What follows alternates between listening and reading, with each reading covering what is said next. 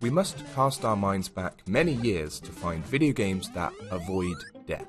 Since the first popularization of the first-person shooter, death has been everywhere. More specifically, murder is everywhere. Murder that's rewarded with opportunities for more murder with bigger, more murdery weapons. Oh, murder, murder, murder. Change the fucking record!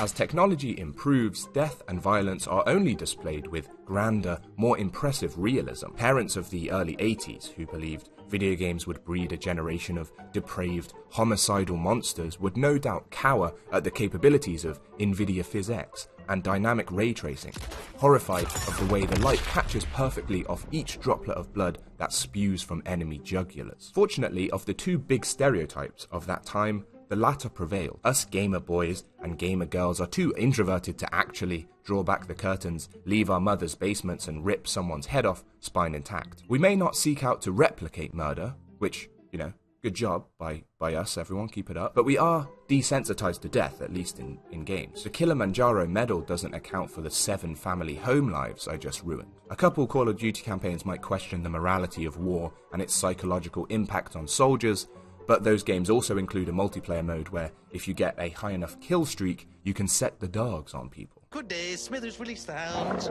What I mean to say is death as a theme has remained the same in games over the past 40 years. Until recently. Spiritfarer is a game about dying, as the tagline states, but this is death as you've never played it before. Played being the operative word, as while Spiritfarer's dialogue spins an emotive tale about learning to say goodbye, it's the mechanics that really intrigue.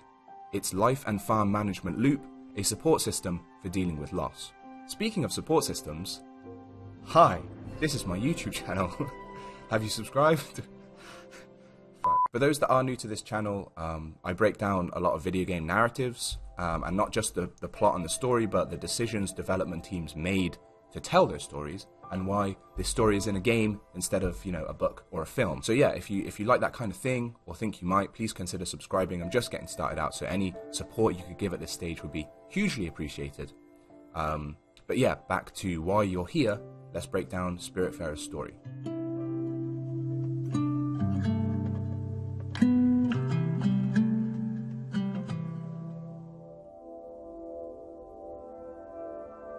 Upon waking, Stella, the bright and colourful girl in front of you, meets Karen. Not that kind of Karen, but the Spiritfarer, the big rumbling thing in front of you. If your Greek mythology is up to snuff, you may know that Charon is an angel of death who ferries souls of the deceased into the afterlife. A job that sounds like an eternal undertaking, but turns out today is his last day. It's time for him to pass the mantle of Spiritfarer over to Stella. It is now your duty to sail the seas, collect lost spirits, and fulfill their requests so they may leave through the Everdoor and drift toward whatever lies beyond, as Karen does before your eyes.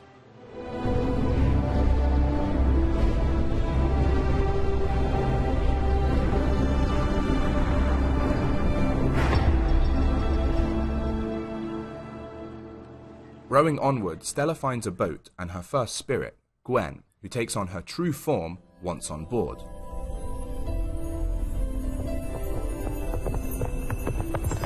Which is the form of an anthropomorphic deer. Why? What were you expecting? Gwen is quick to explain Spiritfarer's core gameplay loop. Spirits have simple wants, warm beds and full bellies. And to cater to those wants, Stella must gather resources like wood, fibre and ore to build homes and grow various foodstuffs to serve tasty meals. Gwen, for example, enjoys a strong cup of coffee and wants a rather bougie log cabin to rest her head at night. Gwen's aristocratic background means she expects a certain quality of afterlife. While Spiritfarer's gameplay loop takes shape, linen fabric is required to upgrade the kitchen. Fabric requires the loom upgrade, so you'll first need to grow and harvest some linen fibre, upgrade the loom, turn linen fibre into linen fabric, and you can then upgrade the kitchen so you can start making all 78 different meals because they just look delicious. Coinciding with all of that is the game's narrative loop. Happy guests open up to Stella, sharing tales from their past life, their hopes, their regrets, their perspective on death, ultimately relying on Stella's help to find peace and depart through the Everdoor. Gwen began smoking at a young age as a rebellious response to her unappreciative father, but the smoking ultimately gave her lung cancer, and in the final stages of her disease, she travelled back to her parents' manor and considered committing suicide. Stella reached out to her in that moment and helped Gwen accept her fate rather than take her own life.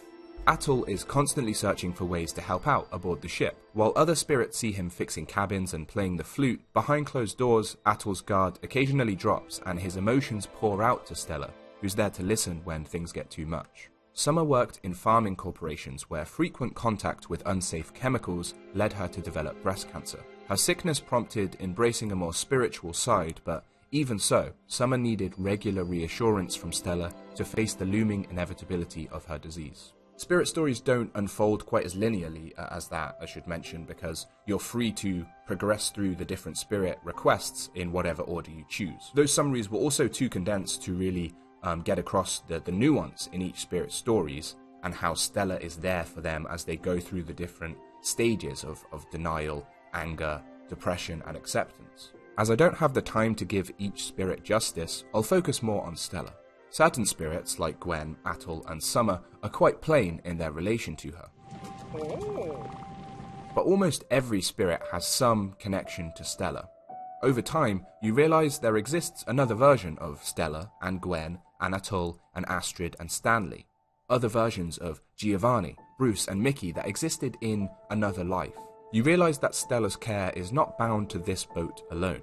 She was a palliative care nurse, and each spirit is someone she cared for at the end of their life. Their real life that existed in what I will call the real world, even though it takes place in a video game, and I'm in the real world. Although, I'm in a video, and you're in the real world. So, while the world of Spiritfarer is a construct, the stories being told, i.e. the spirit's character arcs, are abstract reflections of events that happened in the real world. Does that make sense? Returning to Gwen as an example, she is the first spirit you meet and acts as your guide, teaching you the game's mechanics because, in the real world, she was a mentor for Stella, a rare constant in her early life and someone she admired. Alice suffers from dementia and requires a lot of attention on the ship. In the real world, she was the first patient to die in Stella's care, and a turning point in Stella's career, affirmation that this was her true calling, to help people even at their weakest. Stella is each spirit's guiding light, but death casts long shadows. Past mistakes, regrets, doubts, fears, these cannot be absolved with a hot meal and a new porch. Stella is often merely the receptacle for spirits to identify where they went wrong, discuss things they would do differently, and in their waning moments, accept the person they are.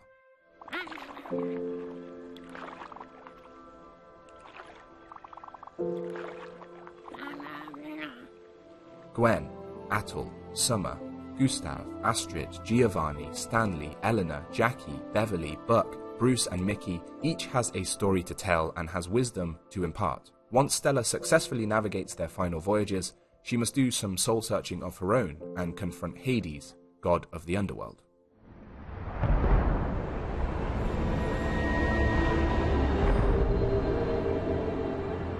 Hades' presence encompasses Spiritfarer. He is the mist surrounding the islands and the edges of the world. Always close, forever inevitable, Hades represents not only death, but Stella's psyche, a mirror reflecting her insecurities. Did she choose this career because she truly wanted to help people, or did it come from fear of death? An attempt to seize control, to know death, in order to conquer that fear. Hades is the clearest notion that Spiritfarer's world lies in the abstract, but why? To best understand this, Stella must talk to her sister Lily, added in the game's first free update. Although Lily too is with Stella in hospital, her little sister doesn't act like the other spirits. She does not need food or somewhere to rest. She is going over an old photo album of Stella's, revisiting memories of Stella's past. The time spent with Lily and Gwen as they grew up together. The time she met Gustav, the art collector, on holiday in Japan. All the time she was by her patient's side as they deteriorated. Connect these memories and the puzzle finally fits into place. Spiritfarer takes place in Stella's mind on her deathbed. Hospitalized with a fatal illness, Stella's mind returns to those who greatly impacted her life. She helped them to accept death, and in turn, she is now ready to do the same. And so, with the same poise shown throughout the game, Stella makes her final journey to the Everdoor, and thus ends Spiritfarer. An emotional ending for sure, but also an unceremonious one, I thought, on first completion. You row to the Everdor, you hug your cat, you burn into a bright light, and the game's over. When stinging goodbyes accompany every spirit's departure, I felt underwhelmed watching Stella go without a word. I didn't expect her to say anything, she is mute the entire game, but without the profound dialogue contained in every other journey to this point, I was left wondering, was she really ready? The real question was whether I was ready. Spiritfarer's ending is merely the final curtain on a game about saying goodbye, about letting go over and over again, knowing that you will eventually make this trip yourself. We all will. And when the boat arrives, you must tackle the great unknown on your own terms. So let's unpack this thing we call death, shall we?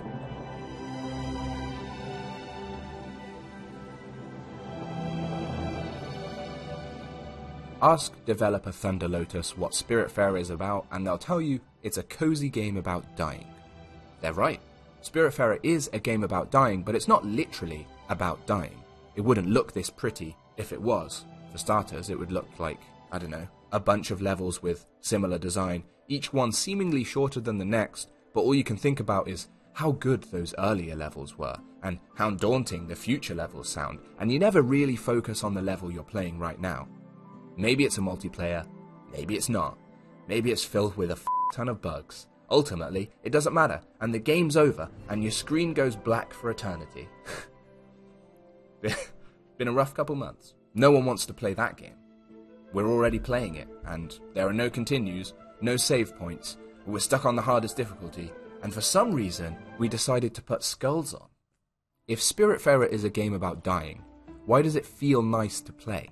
I'm not saying the tagline is wrong, it is a game about dying, and that definitely sounds more interesting than a game about loss. Like, that could be a game about not being able to find your car keys. Specifically, Spiritfarer concerns dealing with loss, and the comfort and the support needed to get through tough times.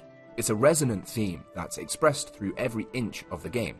Design, art style, characters, plot, and perhaps most of all, mechanics. The art design is the most visible. Watercolor backdrops are filled with soft pastel hues inspired by the paintings of Hiroshi Yoshida, preventing the game from feeling heavy despite dealing with such heavy themes. The gameplay does the same in two key ways. One, there's great satisfaction found in the busybody task management that takes up the majority of the game.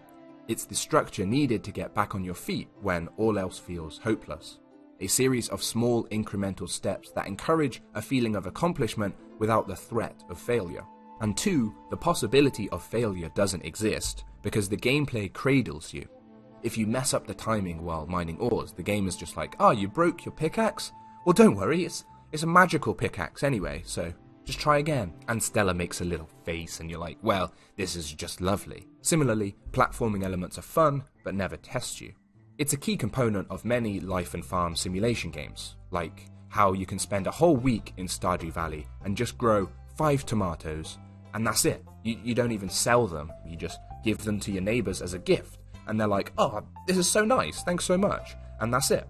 There's comfort to that because there's no looming sense of reality like, well, you should sell those tomatoes so you have enough money to live, you know? Do you really want to rent this little farm hut forever? Don't you want to save for a down payment on a farm hut of your own, you know? Shouldn't you have a mortgage at your age? And if you spent your leftover cash on more tomato seeds, you can make more money and use it to buy sprinklers, and with the power of automation you'll have more free time to care for your chickens so they'll lay more eggs, and you can sell those, and then you can afford a horse because, well, don't you want to get around a bit quicker? There are only so many hours in the day and you're not getting any younger, and it's like, okay, but, you know, I kind of like my little tomato patch. Is that such a crime? No, it's not. Not in Stardew Valley. Growing your farm is an option, and a fun option too, I should say, because it means you sample more of the game, but it's not expected of you. Not only are we expected in the real world to earn as much as possible to give our future the best shot at succeeding, which I'm quickly learning is a long shot at best, but playing more of real life usually means working an extra job, or working overtime, or saving money, which, last time I checked, weren't all that fun. Anyway, that was a major digression. What I was trying to say with all that is the gentle, spiraling staircase of progression wraps around Spiritfarer like a warm hug. Most new buildings come as the result of completing a certain spirit's request, starting with Gwen, who gives you the loom and teaches you how to make thread. Atle teaches you how to turn wood into planks. Gustav shows you how to smelt things. While the progress is satisfying mechanically, from fiber to thread to fabric, from ore to ingot to metal, each spirit imparts on you their knowledge and offers you something to remember them by. There's a reason I subconsciously place the sawmill next to Atol's workshop and the loom beside Gwen's cabin. It's how I remember them once they're gone.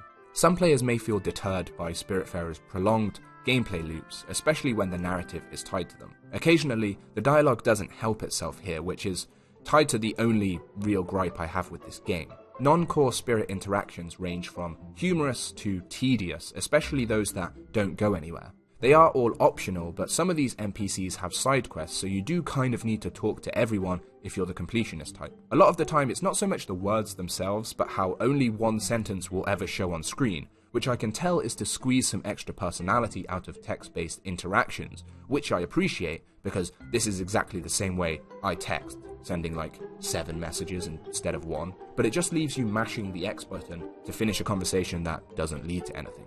The two counters to this are, I only really experienced that the second time I was playing the game, and this isn't the case for any of the core spirits that are on board the ship. Investing in the lives of those on board still takes time. I mean, I have sunk a lot of hours into this game. The positive is that it creates a deeper emotional payoff, but some people may lose interest before getting there. However short or long your time with Spiritfarer is though, its warm and fuzzy aura is quick to envelop you. Spiritfarer doesn't just feel nice to play. If that was the aim, why approach such heavy themes in the first place? Through its mechanics, it becomes much more than that. A support system, a balance between the harsh reality of death and the power of empathy pinpointed on the single biggest question mark in all our lives. We all deal with death. We all lose people we care about, and each time there is pain, of course, but there is also catharsis from the togetherness that follows. I get the feeling I sound like a cheap fortune cookie at the moment, but you're just gonna have to deal with it. It's how I write. Through this routine of ferrying spirits to the afterlife, preparing them for the great journey beyond, the player is ready to support Stella when it's her time to do the same. Playing Spiritfarer resonated with me on a very personal and emotional level. It's not just some words on the philosophy of impermanence or the importance of compassion. Those lessons exist, but it's more a series of small goodbyes to the people you care about. That's not a game about dying, it's a game about life, as exaggerated as that may sound. When the walls of darkness close in, directing your focus onto something, anything, can go a long way. Games are a good way to do that, and games like Spiritfarer might heal you, even just the smallest amount, in the process.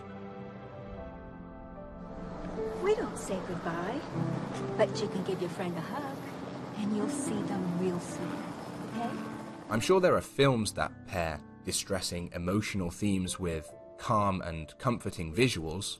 I just can't think of any right now. Spiritfarer, though, definitely takes that juxtaposition a step further by involving you in its world, with friendly pats on the back that urge you to keep going, while twinges of sadness and loss quite literally stack up behind you. Thunder Lotus chose to discuss the topic of death and used personal experiences from the team to shape its characters, and that lends a huge amount of authenticity, which is integral to connecting the player to the story. But the best thing about this game's theme, for me, is how it's opened up a conversation on a subject that is not discussed in video games, and discussed it in a very mature way. As I said at the top of this video, death is everywhere in games, but it lies at the other end of the spectrum, which makes Spiritfarer even further from the norm. This game tackles not only the reality of death, a reality we all experience, but the long and arduous journey of grief and the difficulty of traversing it alone.